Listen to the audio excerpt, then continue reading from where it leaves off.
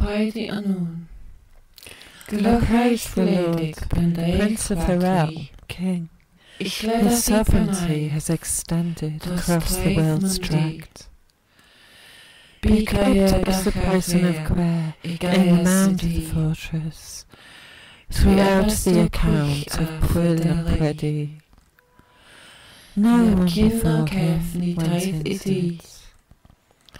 Under heavy grey chains, a faithful servant it held. And before the spears of noon, bitterly he sang, and judgment shall stand in bardic invocation. Through the night of Ceridwen we went into it. Except seven none rose up from the fortress of the mount. I am honoured in praise, song of words, in four-picked fortress, four its revolutions. My poetry from the cauldron it was uttered, from the breath of 9 maidens it was kindled. The cauldron of the chief of the noon, what is its fashion? The dark ridge around its border on pearls. It does not boil the food of a coward, it has not been destined. The flashing sword of Llawch has been lifted to it, and in the hand of Llamenawch it was left, and before the door of hell lamps burned. And when we went with Arthur, brilliant difficulty, except 7 none rose up from the fortress of mead drunkenness.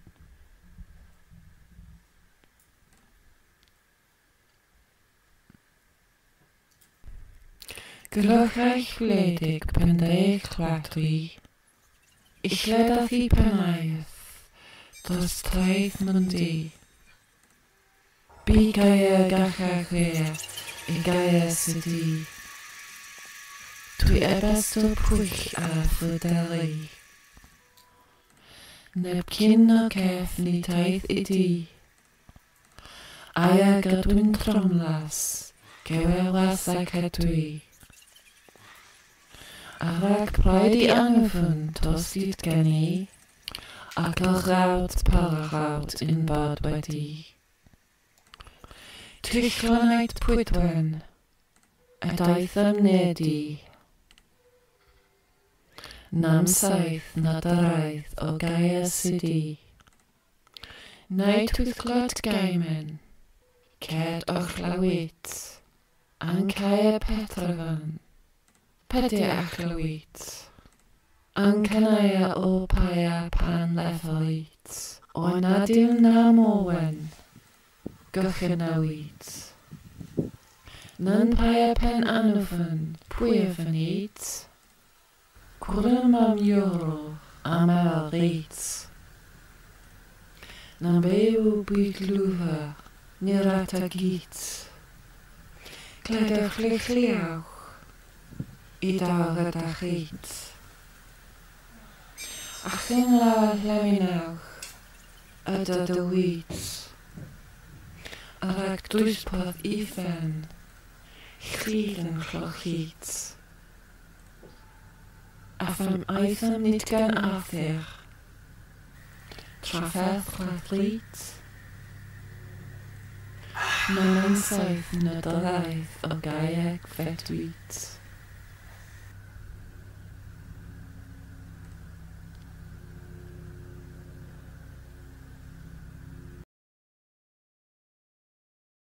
Hello, today I'm going to discuss the story of Ceridwen and her cauldron and how it relates to British Druidic tradition.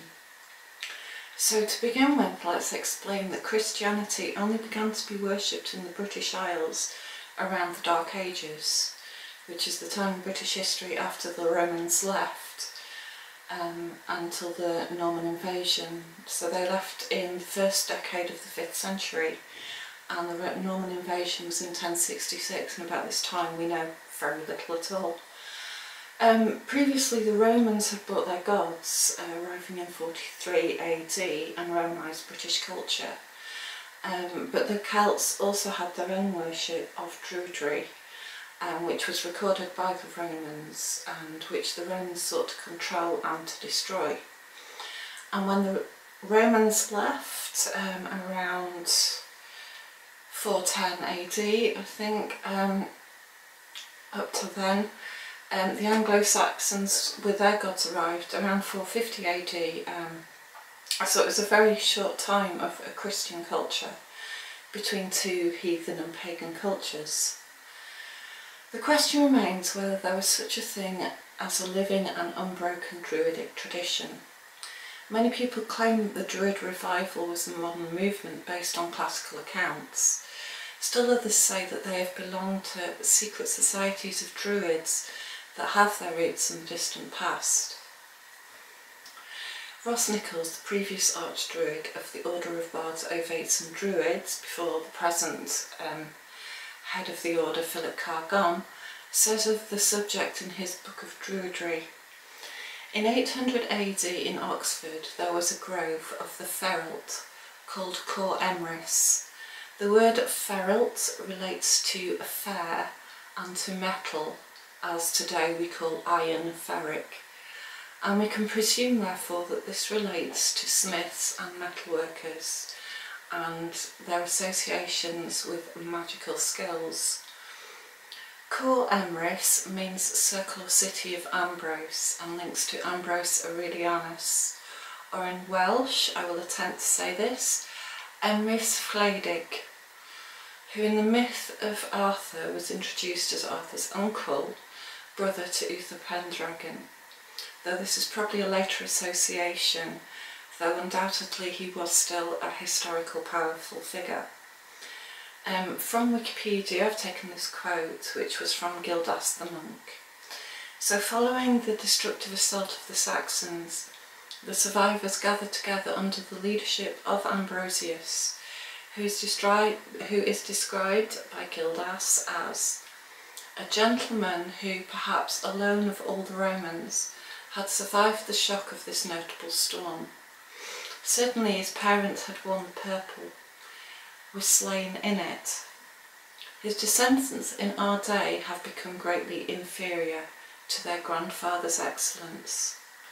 Under him our people regained their strength and challenged the victors to battle. The Lord assented and the battle went their way. Amesbury is also named after Ambrose.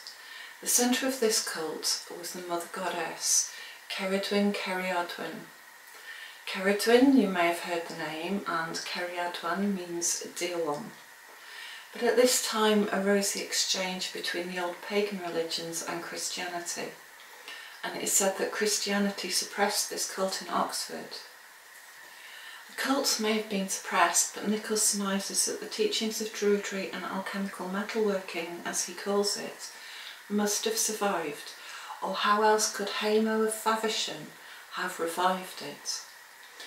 Hamo was said to have revived it about 400 years later, and on his death, Philip Bridoth,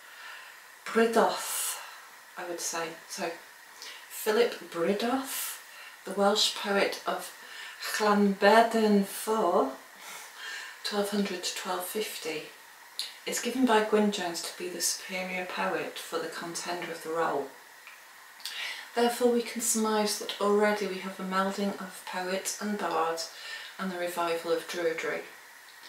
He reconstituted existing groves in a number of areas, mainly in Wales and parts of England, and Nichols says in 1245 Mount Hymas Grove was established, which still exists this present day. Then Druidry seems to disappear until the 17th century, where it makes a reappearance until about the 18th century. Many people consider this revival based on romantic historical notions and sketchy accounts from the Roman scholars. But, says Nichols, where Druidry could not be practised openly, it could carry on in Wales and Scotland under the guise of bards, and having perhaps made it to the 4th or 5th century under Christ as a Christian Druidic faith. Now this is not unreasonable to presume, for in the lore of Ceridwen we meet the bard and poet called Taliesin. Now Taliesin was a real person. We have surviving poems from him, and the tale goes that he received his gift of poetry from the cauldron of Ceridwen herself. Taliesin seems to have lived because we have surviving poems. Taliesin seems to have been a living man because we have surviving poems praising Urien of Reged, a king of what is now Cumbria, who was his patron. Nichols continues, around this time there is very little evidence of Christian burials or money showing Christian symbols, but instead Romano-British culture's sacred worship was around the hearth, and upon such a hearth the sacred cauldron boils.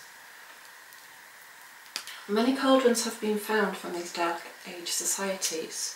The decoration on these cauldrons would make one believe that they are far more than a utensil. They seem to be held in high esteem and show ritual and sacred images. The Gundestrup cauldron is a famous discovery from Dark Ages Denmark, and Ross makes mention of the Glastonbury bowl. These items seem to show that the bowl, grail, chalice and cauldron were all sacred items to the Celts and the Saxons of Dark Age Europe. The Glastonbury bowl was found in the Iron Age lake village, and it's two pieces of work joined together which would seem to indicate that it was worthy of mending. The bottom half is Iron Age and dates to anywhere around from 800 BC, and the top half relates to the 1st century. Around the base of another of these cauldrons is a young deer, which is a symbol of an initiate in Druidic tradition. From these finds and historical accounts, we could then presume that Druidry didn't in fact die out, but went underground and continued by being absorbed into other traditions, as Christianity had a mandate to do this anyway. From Irish mythology we have the tale of the cauldron belonging to the Dag de Mor, the elder sun god of the Celts, who owned it with a magical harp. Warriors were said to be dipped into this cauldron to be reborn, and in Celtic tradition the mother goddess too has many names, and many are associated with cauldrons. Anna and Dana were some of the earliest Gaelic names for the earth goddess, of which Anna is the oldest. The name Dana is clearly given in the name of the people of Dana, the Danaans, and these may be Greek, or in Irish mythology as the, I will attempt to say this, Tuatha De Danann. Ceridwen is seen as the crone, moon mother, or Sibyl and seeress. She is worshipped in Druidic tradition at 2 or 3 main times of the year. Nichols mentions around February at Ivolk she makes an appearance as the nurse of seeds, and it is the time when seeds are beginning to grow and germinate. Then in Lunasa in autumn, she is also mentioned by Uri Leach, which I'll come back to in a minute. And in October at Samhain, Nicol calls her the planter of seeds. So she's associated with seeds and with February, the beginning of germination, and towards harvest time, towards winter, which was considered one long season in Celtic thought anyway, which is all winter. We will see much of her in her counterpart of Bridget, goddess of smithcraft, poetry and healing from Irish legend. And St. Bridget was reputed to be the nurse of Christ, associated with midwinter and Ivolk. She too has a sacred cauldron and is a fire goddess. Ceridwen is associated with the sow, a very lovely creature, the old hen, the hind, and is also known as the wolf mother. On the Gundestrup cauldron, most famously, is the figure of Cernunnos, but here I would say we also see a goddess holding the slain warriors, perhaps with their feet to be dipped into the cauldron of regeneration and rebirth. Although Ceridwen is said to be the consort of Belinus, who is the sun god, in the Welsh stories her husband is Tegidfoil. As moon mother, her name has the same root in Cer. This could be translated as horns, although some say this is the Welsh for crooked or bent. The same root can perhaps be found in Ceres, the grain goddess, a kernel of corn perhaps, and also in Welsh, Certh means poetry or song. She also has some associations with death, as seen by her standing at the gates of winter. The two principles of creation in Celtic thought were the sun and the moon. The sun was symbolic of the life force of creation, and the moon symbolic of instinct and reflection. In Druidic thought there was the notion of metempsychosis. This is reincarnation into different forms depending upon actions in each lifetime. One could be reborn as an animal, an insect, or a human, depending upon your actions in each life. A soul could progress or regress. We see much of this in the Druidic poetry and story, such as the story of when the hero goes to find Mabon, and so he has to find the oldest animal, which is a salmon. Or in the poems of Taliesin, the Battle of Goddo, for example, or Gotho, where he extols all the forms he has taken. There was also the belief in Druidry, says Nichols, that earthly souls go to the moon before being reborn, but when souls had progressed beyond reincarnation, they went to the sun.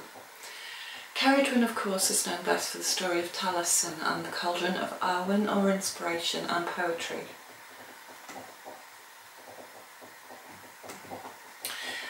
Taliesin's name is of interest. Of it, Nichols says the god names Tut, Thoth, Thoth, Tatutes, Tahuti, Egyptian form of Thoth, and Hu the Mighty are all similar god forms. He is He or Hu or Hasus or Asus. The earliest god form is Ace, which relates to the Scandinavian Aesir. He is growth or the seed. As Hu or He or Jesus in Druidic Celtic lore, he is also known as Hu Gardan. A Heracles in strength, leader of the Cymric people, he is linked with another Zeus-like figure, Tyrannus. He is likened to the child Gwion, transformed to Taliesin. Now Taliesin was a real man. He was mentioned in the Saxon genealogies and lived in the mid-6th century. He authored several praise poems to Urien of Reget. Later authors recorded these for posterity. His grave is reputed to be Tre Taliesin, near Llanginfelin, although this is actually a Bronze Age burial chamber. He is also referred to as Taliesin ben Beath, chief of bards and poets. He was said to be a great poet and was able to prophesy, prophesying the death of King Melgwyn Gwyneth from yellow fever. So these are the historical facts we have. The tale is somewhat different. If you do not know the tale, Ceridwen had 2 children. Her daughter was beautiful, but her son was ugly and excelled in neither wit nor wisdom. So Ceridwen set about to boil for him a cauldron of inspiration, and she gathered together 9 herbs and set them all to brew in a cauldron for a year and a day. And she hired a servant boy, Gwionbach, and a blind man to keep the cauldron boiling and to stop it from boiling dry and to keep the fire lit. And for a year and a day he laboured at the work. But at the end of that time 3 drops splashed out of the cauldron and burnt his hand. And seeking to soothe his flesh, he sucked his finger, and all the potion's magic was consumed by Gwionbach. The rest now of the potion was utter poison, absolutely useless to anyone. In that instant, Taliesin then knew everything, but he also knew that Ceridwen would mean his death. And so he ran, and he changed himself into a hare and ran across the land. But Ceridwen changed herself into a greyhound, and she hounded him ever the closer. And so Taliesin changed himself into a bird and flew through the air. But Ceridwen changed herself into a hawk, and she hounded him ever the closer. And so Taliesin changed himself into a fish and dove into the waters. But Ceridwen changed herself into an otter, and she hounded him ever the closer. And so Taliesin at last changed himself into a grain of wheat, and he hid amongst all the other grains of wheat on the threshing room floor. But Ceridwen changed herself into a black hen, and she pecked and she scratched until she found that one grain that was Gwionbach. She swallowed him whole. Now that was not the end of Gwionbach. For 9 months later, Ceridwen gave birth to a boy, and this time he was so beautiful she did not have the heart to kill him outright, and so she bound him into a bag of skin and set him floating downstream. Now to cut a long story short, Elfyn, son of a king, was an unlucky lad who had been plagued by constant bad luck and had many debts to pay off, and so his father the king granted him the fishing rights of the Weir of Gwythnw so that he could pay off his debts. And so he set out his nets, but on that day he caught no salmon. But instead of catching the sack and thinking that it might be something valuable, he pulled it out of the weir and opened the bag, and out leapt the child with light shining from his face, so that they called him Taliesin, Radiant Brow. Elfyn lamented that he had found nothing of value, only an orphan child, and immediately Taliesin spoke these words. Ah, fair Taliesin, cease to lament, let no one be dissatisfied with his own. To despair will bring no advantage, and the prayers of Llynlo will not be in vain, and God will not violate his promise. Never in Gwythnw's weir was there such good luck as this night. Fair Elfyn, dry thy cheeks, being sad will not avail. Fair Elfyn, dry thy cheeks, being sad will not avail. Although thou thinkest thou hast not gained, too much grief will bring thee no good, nor doubt the miracles of God. For although I am little, I am highly gifted. From seas and mountain tops and from the depth of the rivers, the gods bring wealth to fortunate man. Elfyn of lively qualities, thy resolution is unmanly. Thou must not ever be sorrowful. Better to trust in God than to forebode ill. Small as I am on the foaming beach of the ocean, in the day of trouble I shall be of more service than 300 salmon. Elfyn of notable qualities, be not displeased at thy misfortune. Although reclined thus weak in my bag, there lies a virtue in my tongue. While I continue thy protector, thou hast not much to fear. Remembering the names of the Trinity, none shall be able to harm thee. And it is said that from that time forth, Elfyn had good fortune and was of good cheer wherever he went.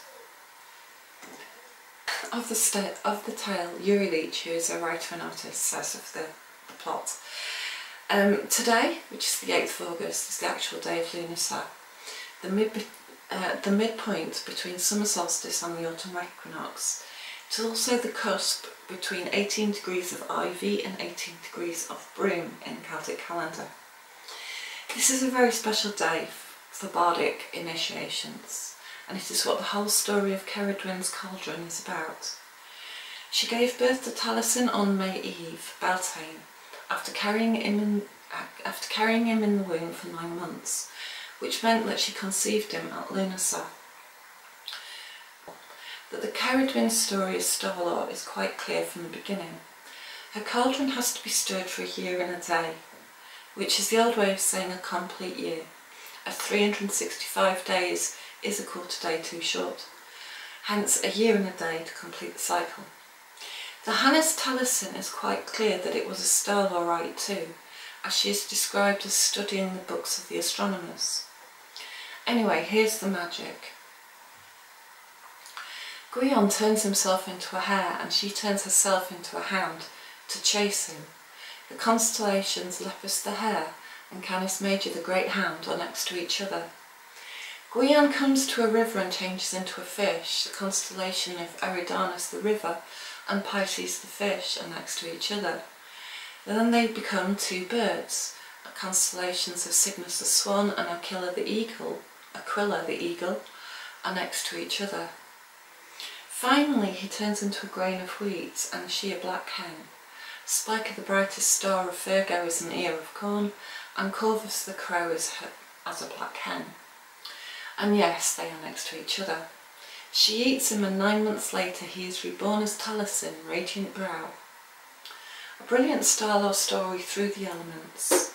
Hare and hound are earth animals, fish and river are water, The two birds are air, and the grain and conception is fire and internal alchemy. So then, in the story of Taliesin, under the protection of the great Mother Goddess, we can see the origin of Taliesin the Bard and the roots of Druidry as it has been preserved over the centuries. Ceridwen, who is the Sibyl, represents the transforming power of the initiator that produces from a simple serving boy the power of the bard. The bardic traditions have been passed down in Wales and Scotland for centuries through such activities as Eisteddfods, the first recorded of which took place in 1176. We can see that this is a long tradition from the first few centuries when Rome tried to suppress the Druids, with a certainty that if the tradition is not actually continuous, then it has indeed been a very long one. In conclusion, the tale of Ceridwen is fundamental to the understanding of Druidry and the ancient pagan wisdom traditions of the Celts. Transmuted through the symbolism to the three drops, we may see that many a riddle holds such wisdom, and in many a story many secrets are contained, and as such these things have been preserved even till the modern times. The Battle of Godor. I have been a multitude of shapes before I assumed a consistent form. I have been a sword, narrow, variegated. I will believe when it is apparent. I have been a tear in the air, I have been in the dullest of stars. I have been a word among letters, I have been a book in the origin. I have been the light of lanterns a year and a half. I have been a continuing bridge over 80 of mouths. I have been a course, I have been an eagle, I have been a coracle in the sea. I have been a complaint in the banquet, I have been a drop in the shower. I have been a sword in the grasp of a hand, I have been a shield in battle, I have been a string and harp, disguised for 9 years. In water in foam I have been a sponge in fire, I have been a wood in the covert, I am not he who will not sing of a combat through small. The conflict of the battle of Godau of Sprigs, against the Gwyledig of Pwdden, there passed central horses, fleets full of riches, there passed an animal with wide jaws, on it were 100 heads, and a battle was contested under the root of his tongue, and another battle there is in his occiput. A black sprawling toad with 100 claws on it, a snake speckled, crested, 100 souls through sin shall be tormented in its flesh. I have been in care of Enfineer, thither hastened grass and trees, minstrels were singing, warrior bands were wondering at the exaltation of the Brython that Gwydion effected. There was a calling on the Creator upon Christ for causes, until when the Eternal should deliver those whom he had made, the Lord answered them through language and elements. Take the forms for the principal trees, arranging yourself in battle array, and restraining the public, inexperienced in battle hand to hand. When the trees were enchanted in the expectation of not being trees, the trees uttered their voices from strings of harmony. The dispute ceased. Let us cut short heavy days. A female restrained the din. She came forth altogether lovely. The head of the line, the head was a female. The advantage of a sleepless cow would not make us give way. The blood of men up to our thighs, the greatest importunate mental exertions, sported into the world, and one has ended from considering the deluge, and Christ crucified, and the day of judgment near at hand. The elder trees, the head of the line, formed the van. The willows and quicken trees came late to the army. Plum trees, they are scarce and longed for men. The elaborate medlar trees, the objects of contention. The prickly rose bushes against a host of giants. The raspberry brake did what his better failed for the security of life. Privet and woodbine and ivy on its front, lie first to the combat, the cherry tree was provoked. The birch, notwithstanding his high mind, was late before he was arrayed. not because of his cowardice, but on account of his greatness. The laburnum held in mind that your wild nature was foreign. Pine trees in the porch, the chair of distribution, by me greatly exalted in the presence of kings. The elm with his retinue did not go aside a foot. He would fight with the centre and the flanks and the rear. Hazel trees, it was judged, that ample thy mental exertion. The privet happy is his lot. The bull of the battle, the lord of the world, Morag and Morid, were made prosperous in pines. Holly it was tinted with green, he was a hero. The hawthorn surrounded by prickles with pain at his hand. The aspen wood has been topped, it was topped in battle. The fern that was plundered, the broom and the van of the army. In the trenches he was hurt. The gorse did not do well, notwithstanding let it overspread. The heath was victorious, keeping off on all sides. The common people were charmed during the proceeding of the men. The oak, quick moving, before him tremble heaven and earth, a valiant doorkeeper against an enemy. His name is considered, the bluebells combined, and caused a consternation in rejecting were rejected. Pear trees the best intruders in the conflict on the plain, a very wrathful wood. The chestnut is bashful, the opponent of happiness. The jet has become black, the mountain has become crooked, the woods have become a kiln, existing formerly within the great seas. Sign was heard to shout, the top of the birch covered us with leaves, and transformed us, and changed our fated state. Branches of the oak have ensnared us, from the Gwachan Meldrich, laughing on the side of rock. The world is not an ardent nature, not of mother and father was I made. Did my Creator create me of 9 formed faculties, of the fruit of fruits, of the fruit of the primordial God, of primroses and blossom on the hill, of the earth of an earthly course, when I was formed of the flower nettles, of the water of the 9th wave, I was enchanted by math, before I became immortal. I was enchanted by Gwydion, the great purifier of the Brython, of Uriz and Oran, of Modron, of 5 battalions of scientific ones. Teach us, children of math, when the removal occurred, I was enchanted by the Druidic. When he was half burnt, I was enchanted by the sage, of sages in the primitive world. When I had a being, when the host of the world was in dignity, the bard was accustomed to benefits. To the song of praise I am inclined, which the tongue recites. I played in twilight, I slept in purple, I was truly in the enchantment, with Dylan, son of the wave. In the circumference in the middle, between the knees of kings, scattering spears not keen from heaven when came, to the great deep floods in the battle there will be 80 hundreds that will divide according to their will. Are they neither older or younger than myself in their divisions?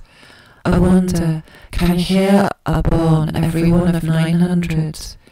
He was with me also, with my sword spotted with blood. Honour was allotted to me by the Lord and protection where he was. If I come to where the boar was killed, he will compose, he will decompose, he will form languages, the strong-handed gleamer his name, with the gleam he rules his numbers, they would spread out in a flame. When I shall go on high, I have been a speckled snake on the hill, I have been a viper in Llyn, I have been a billhook crooked that cuts, I have been a ferocious spear with my chasuble and bowl.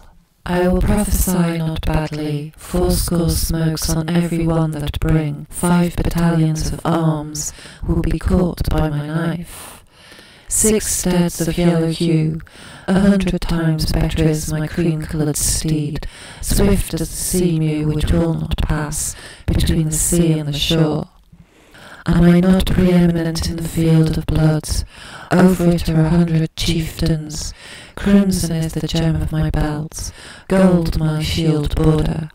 There has not been born in the gap that has been visiting me, except Gronwy from the dales of Edirnwy.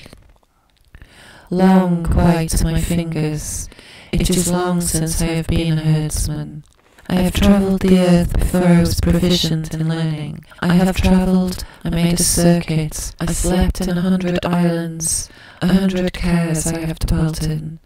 Ye intelligent Druids declared to Arthur, what is there more early than I that they sing of?